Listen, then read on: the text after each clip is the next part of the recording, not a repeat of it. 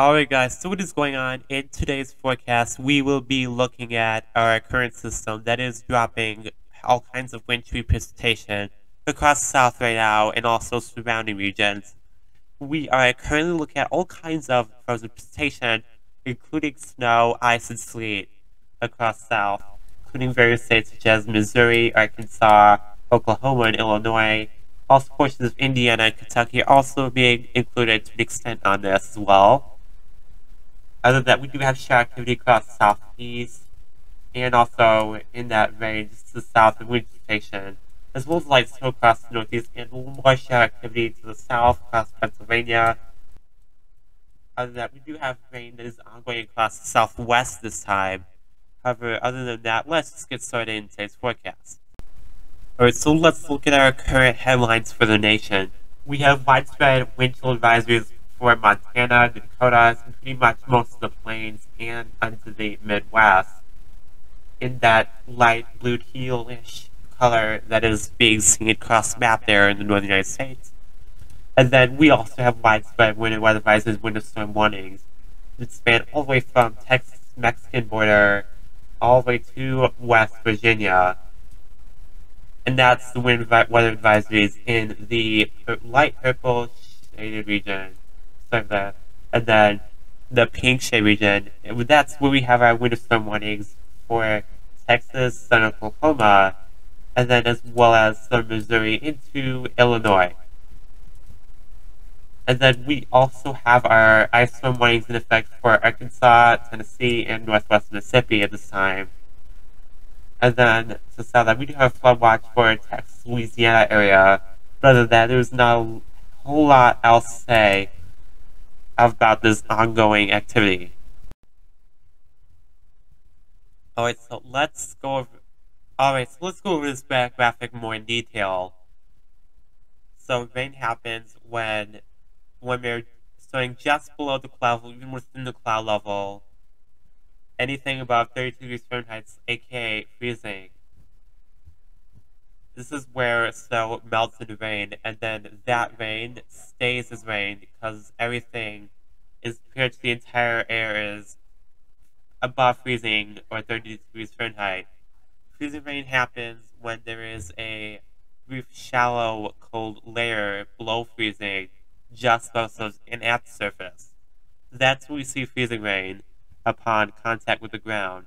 This is basically when rain enters this brief cold layer at the surface just above that, and then makes contact with the ground and then freezes upon that contact. Sleet occurs when there is a brief warm layer way well above the surface, in fact. So, and then it has time to refreeze into what we call sleet. And this happens before it hits the ground, so this is why we don't call it freezing rain, but rather sleet. And then moving on to snow here, it's just when the entire level of air is below freezing, meaning there is no layer of warm air below anywhere in that column. So every part of that atmosphere is above freezing 32 degrees Fahrenheit, no, below freezing 32 degrees Fahrenheit. And that's what allows it to see snow. Now, there are times we can see snow at above freezing. However, that would have to be if it is only less than 1,000 feet of the last 1,000 feet to the surface where that is above freezing.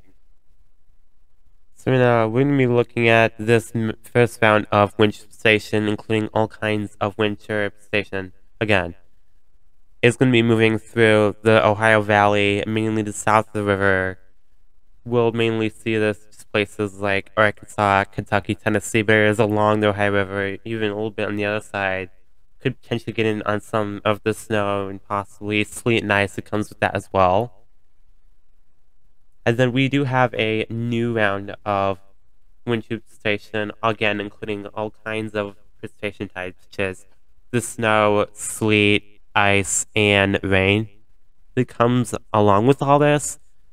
We're going to be seeing that across basically the same areas that are dealing with this first round right now.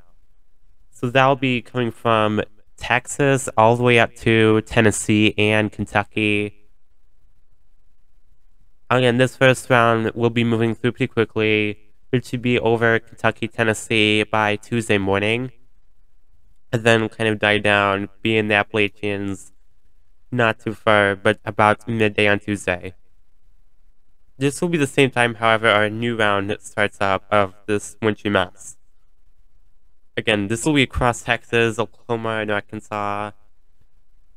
Although it does show a little precipitation, mainly in the form of the light snow in places like Southern Missouri, Illinois, and Kentucky, in West Virginia. But we'll see sleet, which is indicated actually in the orange-yellowish zones. And then the pink, which will be indicated by pink zones. So we'll see this for the next few days. It will be lingering until about Wednesday before warmer air eventually wins out across the region, especially across Texas, throughout Wednesday afternoon and evening, and turns this freezing rain back in rain. Again, don't be surprised if there's some sleet coming along with some of this swell, especially if you're in northern Texas or Oklahoma and Arkansas. Not just with this first round, but the second round as well. Again, we're going to see this first one going through Missouri, Southern Illinois, Indiana, Southern Ohio, and also Kentucky, and even Arkansas. In fact, we just saw on the radar, you can see that it's already happening across many of these places as of right now. But then, we'll be looking a little bit in the longer term as well. So it does seem like not much is happening, although this is where it really starts to get uncertain. Again, as the second round moves out, we'll see a round of rain across southeast. This will be Thursday into Friday before this whole thing moves out, especially later in the day on Friday, as this will be more so early Friday and throughout Thursday. Things do look to be in a pretty much of a lull on Saturday, but then we'll see some clippers start to come down and bring some light snow across the upper Midwest and the Great Lakes, starting Sunday morning, and that'll continue into Sunday as well. Those will be relatively quick moving, so I don't expect much accumulations from this. There will be rain on the warm side of this, however, I say, although this will be a lot of change to be dealing with, so we're not going to get too fixed on this right now. But all I can say is, it's showing to be going through upper Midwest and the Great Lakes this time, as well as portions of Southern Canada. And there is a system going off across the northeast coast that could potentially bring some rain to the coastal areas. Although this is too far out to really go any much further than that. However, we do have another item of topic that is concerning to us that we have a lot higher confidence on to be happening. Alright, so we're going to be comparing models the next few days in regards to ice accumulation to account for the various scenarios that are being shown in model guidance. So GFS has an area of ice accumulations in Oklahoma and Texas, including the DFW Metroplex, Oklahoma City, and other areas surrounding that. Just name a couple of major metropolitan areas in that area. But we do have some ice accumulation expected as well, according to GFS, across Missouri, Arkansas, Mississippi, Tennessee, and Kentucky, possibly portions of West Virginia, maybe the southern tips of Illinois, Indiana, Ohio during this time through Friday morning. And then if we look at the NAM here, it is kind of a similar story, except it does actually show a more widespread area, connects areas together, including basically the same areas, although other than that, that is actually pretty similar in wall guidance. Now, I'm not going to rely on the Canadian model, or even the Aero model for that matter, because it's showing rather destructive and deadly amounts of ice, and I'm not going to go into that. Yeah, this is just something that cannot possibly happen in the kind of setup we expect to happen. That will say, so it's a little farther south, so it goes from much of Texas, and it does expand a little bit further into central southern Texas, and even portions of northern Louisiana and Alabama, Mississippi as well. So that's where that swath of ice goes through. And this is just another branch of the Canadian model. And not surprisingly, they're showing some very similar, albeit slight differences, a little further north overall with the short-term Canadian model for the long-term. And yeah, this is a very similar story for the Euro. Spans these tunnels a little further into western Ohio Valley, some tips of Illinois, Indiana, also getting at some of the ice accumulation, as well as portions of Texas, southeast New Mexico. They'll have this here all the way through Arkansas, Mississippi, Tennessee, Kentucky, West Virginia. And yeah, this is whole swath right here across the southern half of the United States. And so now we're going to go into the cold blast. That is also a very important topic of this forecast.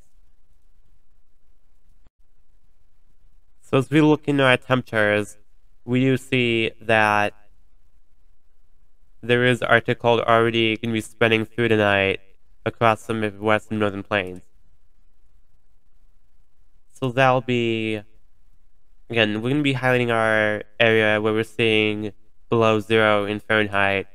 And this is the temperatures, by the way. I'll go with the wind chill in a little bit. But if you see those tealish and even lighter pinks across the upper Midwest, that's where we are having our sub-zero temperatures, of course, just the United States. We'll also see that more across the Rockies as well. As we do move ahead in time, this cold will continue to progress. And we do see some of those colder temperatures start to come in across the Northeast as well, and especially across New England. It is showing some pretty wild temperatures across Maine. Some areas in the Northeast, in the northern portions of Maine, could dip to below as 30 below 0. And this is only the temperatures, so I'd say this is really concerning enough. In fact, really dangerous, if anything. However, this Arctic cold does try to sneak back in the United States later in the week.